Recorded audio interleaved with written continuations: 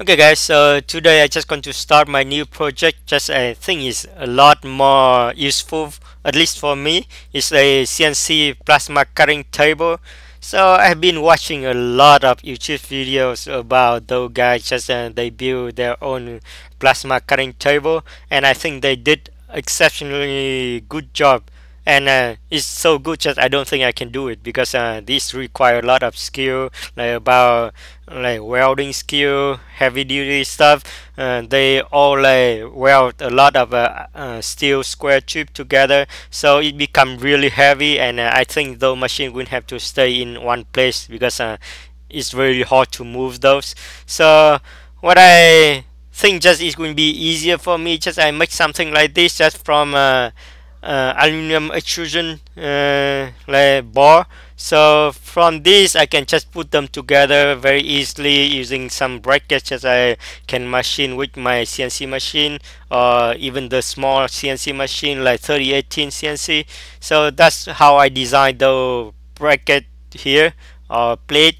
So you're probably going to ask why I don't use the linear bearing design that I made before, just I used for my laser engraver.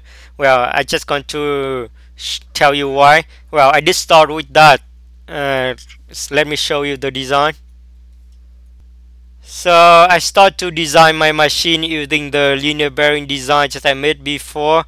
Just I just improve it a little bit and adapt it to the 3030 aluminum extrusion bar here. But I start to notice that my laser engraver, although bar that I use for rail, it start to have a lot of mark where the bearing just run on. So I don't think just those tube will last very long because aluminum cannot be hardened, and even if you replace them with a steel tube, they will wear out like after I don't know how long time you can use them.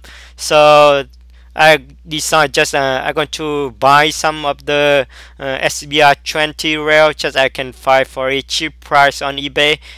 So they are hardened and it's a lot more precise, and all the bearing I already made for it, so I don't need to cut those and adjust those. So it's going to be a lot easier. So let's just go back to that design. Okay, so now get back to this design. I just have to tell you just the price of this is in total is less than $1,000, including this plasma cutter. I bought it on eBay for $250.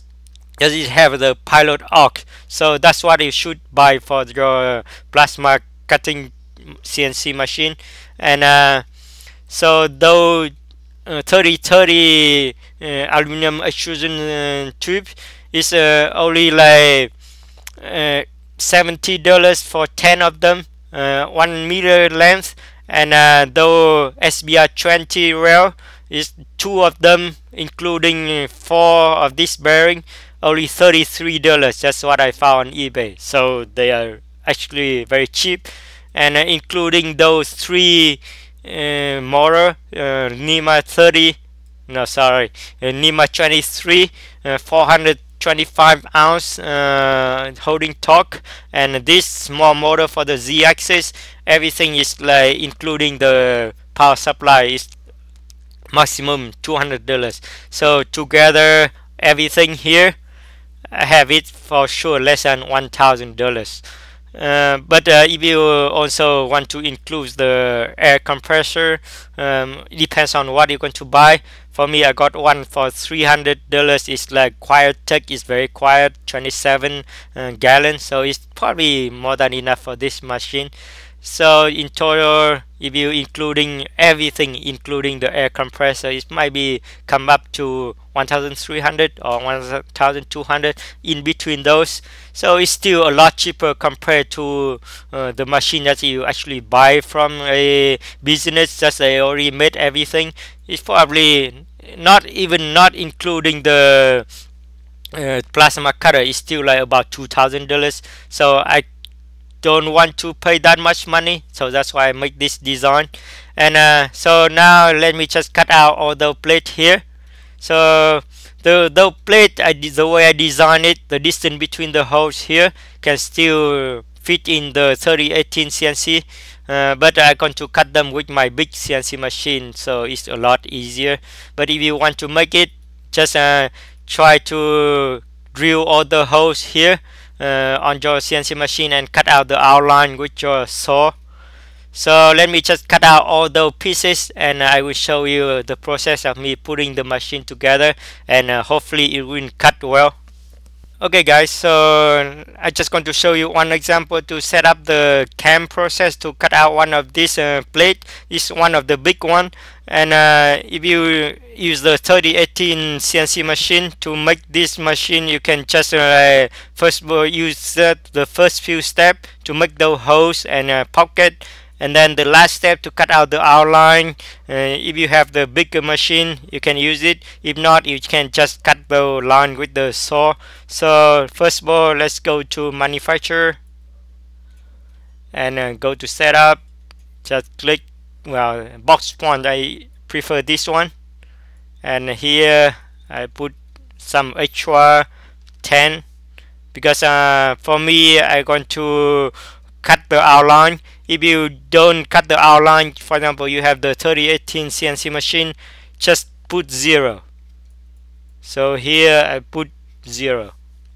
Okay, so now I click OK, and well, that is about it. Next step, I just going to do, first of all, well, this pocket I had to cut it out, and for some big hole here, like 8mm hole, I don't have the kind of like ER11 holder for the 8mm drill bit, so I also have to cut them out like the pocket. So I just going to use some small bit like 3mm or 4mm to mill out the pocket, and all the other thing like 5mm, 4mm or 6mm hole I could just going to kind of drill it through.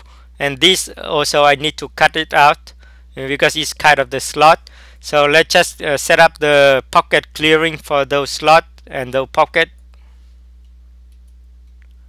So I just going to do pocket clearing, easy tool selection. I'm probably going to use the 3mm flat here. It's small enough to cut, I mean, anything. Okay, that's it. Okay, disable this. I cut quite slow here, and here I'm going to choose. Here I'm going to choose selection. Well, tool is inside the boundary. Well, nothing offset because you cut inside the holes. Well, retraction high, I'm just going to put 2mm. Clearance high, well, let's say 4. This one is retraction high 2. And to cut bottom, I got to minus 0.0 anything, just 0.5.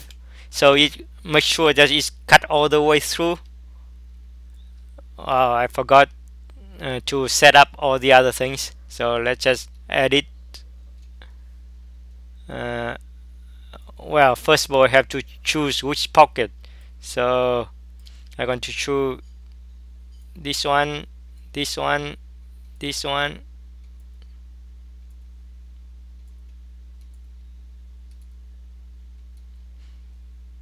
Okay, those are the things that you need to cut. The other one you can just do the drill. So here, tolerance, I just put a bit high tolerance. Well, low, well, I don't know if you say hit high or just more precise here. Shortest path, I'm gonna put like 5 degrees to make it cut a bit faster, and that's it. Let's see. Okay, so it did what I expected to do. So now you can just export this one Well, you can do it later. Okay, so now I just going to like drill all the holes here. Those are 4 mm and all the rest are 6 mm, so it will be easy. So I just go to drill, and first of all select the tool. I just going to choose first one is 4 mm flat end mill. You can even also use the drill bit, so it doesn't matter which one. Just make sure that well, plunge rate don't go this fast. I don't go like 30 mm per minute. So to drill this is only take like 30 seconds. Yeah, it's a bit long, but not too long. It's still, well, you still have enough time. Retract feed rate, I'm going to say 200. That's probably fine. Let's see here. I'm just going to put 60. It's probably enough. Why? Because it's cutting wood, so it doesn't really matter. You can go a bit faster. Hole. Okay, just choose whatever hole you want to machine. So this one, 4 mm. This one, and this one. So those are the 4 mm hole. That's it. Well, I'm going to put 2 feet high, 0.5. Top, yeah, doesn't matter. Bottom is more important, so I want it to go all the way through. Offset whole bottom here, and then offset is minus 0.5, so it drill all the way through, and that's it. Well, click OK. So this drill is done, so let me just drill all the other 6 mm. So now I just choose the select. I choose 6 mm flat end mill. You can also choose the drill bit if you already created. So this I'm going to go very slow too, 60, and retract 200. I could even go slower, 40. Let's say it's going to be fast anyway. And hole, okay, I just going to choose those holes.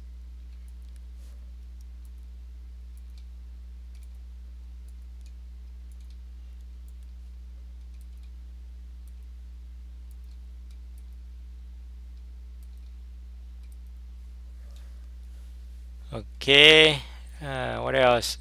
Same thing for 2, offset 0.5, feeding height, okay, minus 0.5, and that's it.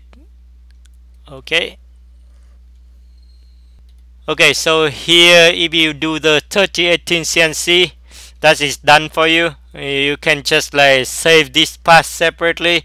So each one you just change out the tool that you need to use this. This is 3 mm, this is 4, this is 6. So you can just like export, say, the two parts separately. For me, I'm going to add another one. Is the contour. I do 2D contour, so I can cut out this piece. So I'm going to select. For me, I prefer the 4 mm flat end mill. Okay, I'm going to go a bit slow. 300 bounce rate, probably 150, and feed rate I can go a bit slower. I don't need to be that fast. I can cut a bit smoother.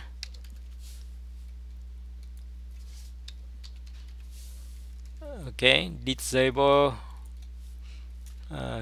contour selection, only this contour. I'm going to put some tab, so 4, and I'm going to put 2 mm tab. This tab distance 50, probably more than enough. Okay, and that's it. Here for 2 0.5, bottom high minus 0.5, multi-depth. That's what I want. I actually, well, my machine is not powerful enough to cut it in one pass, so I have to do multi-depth. Maximum roughing, still probably 0.5 millimeter, and that's it here. So you're going to cut multiple times, and here lead in and lead out, I don't need it, and I click OK. Yes, so this is exactly what I want. So you just do multiple paths here to cut until it's down here, leave some tab. So I'm going to break the tab later to have this cut out. So I'm done. So now I can just save all these two parts separately.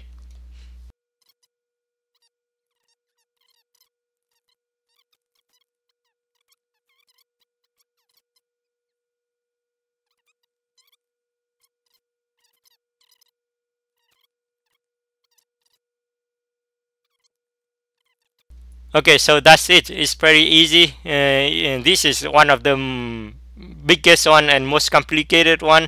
All the other one is very easy. You can do it on a 3018 CNC or any other machine. So let me just show you how I put together the machine next.